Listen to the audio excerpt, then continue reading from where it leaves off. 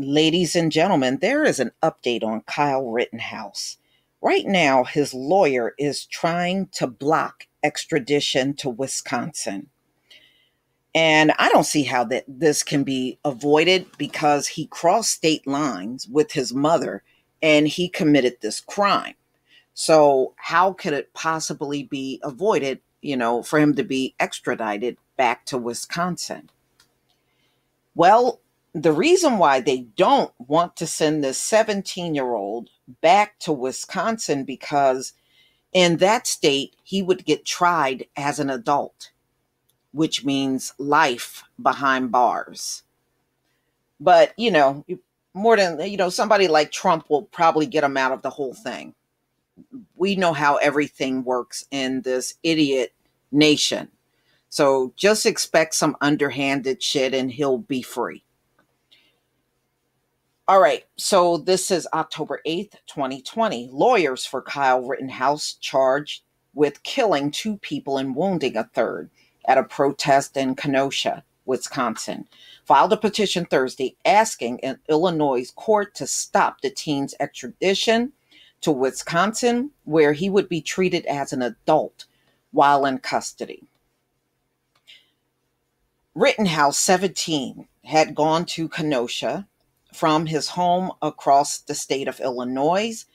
And we know what happened when he went to the protest. The protest and riot followed the shooting of Jacob Blake, a black man, by a white Kenosha police officer. His lawyers said their client and a friend had decided to arm themselves and help protect businesses in Kenosha. Well, nobody needs a person to cross state lines to protect a business, y'all. So it's a BS reason at the end of the day. It really is.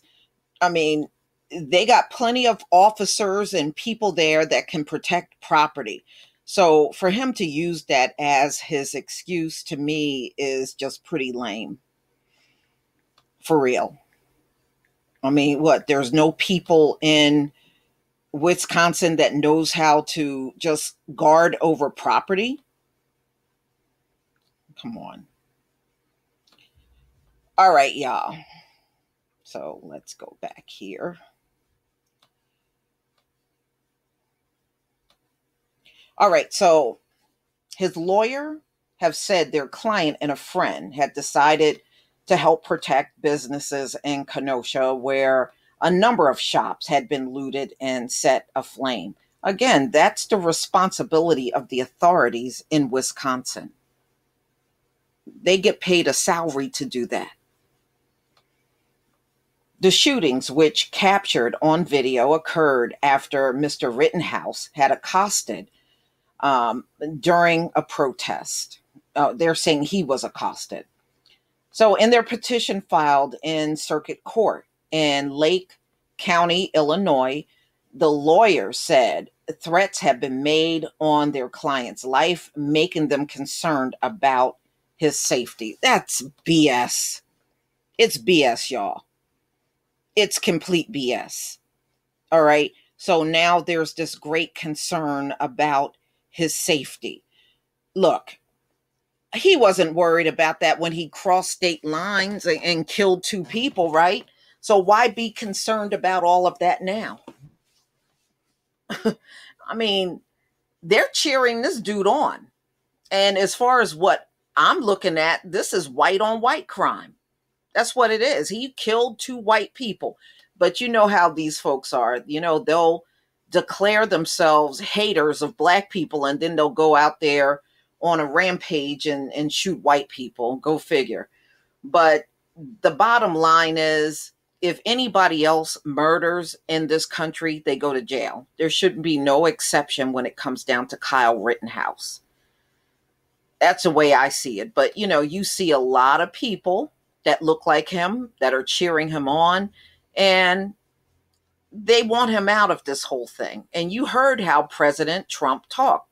He was trying to say this dude is a hero. Hey, if he kills people that look like you and you claim that's a hero, then so be it. I ain't mad at you. I'm not mad at you. But y'all,